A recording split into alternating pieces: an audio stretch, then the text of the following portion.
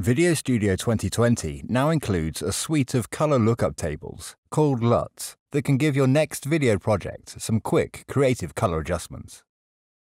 Just select from the options within the Color tab and you can dramatically change the look and feel of your clips, from making a daytime clip appear like it was filmed on a moonlit night, through cinematic LUTs that emulates the color grading of blockbuster movies, to the popular modern color look of orange and teal.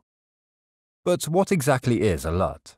It's short for lookup table, a table of number values that show how much a video or image clip's colors should be altered by. And not just color hues are altered, but brightness and saturation may also be adjusted by the LUT. There are two main types of LUTs: LUTs for color correction and LUTs for color grading.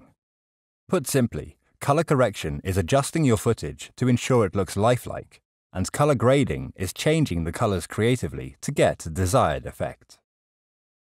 Most LUTs, included those bundled with VideoStudio 2020, are designed for Rec. 709 footage, which is already fairly color corrected, and is more than likely to be the format your footage was shot in.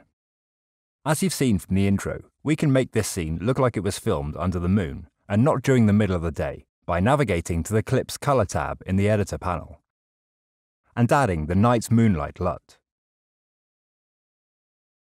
Or we can give this clip the green tint associated with the Matrix by adding the Neo Green LUT. Or apply the orange and teal LUT to this clip to give it a modern cinematic feel. You can also adjust the intensity of the LUT to dial it down to just the amount you need. This is helpful for color matching clips that may react slightly differently to the LUT you want to apply. For example, adding Scarlet Fever to both of these clips washes out the first clip a lot more than the second, so I can just pull back how much of the LUT is shown on the first clip. About 33% makes the first clip look more consistent with the second clip. With over 30 LUTs included with VideoStudio, you should be able to find the LUT you need for the creative look you have in mind. And if you can't, you can always add third-party LUTs with the Browse feature.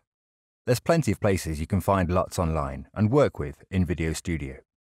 For those of you that shoot in log format, you'll want to grab your camera manufacturer's log to Rec. 709 LUT to color correct your footage, and import the LUT here so it's always available for you to use. Happy editing!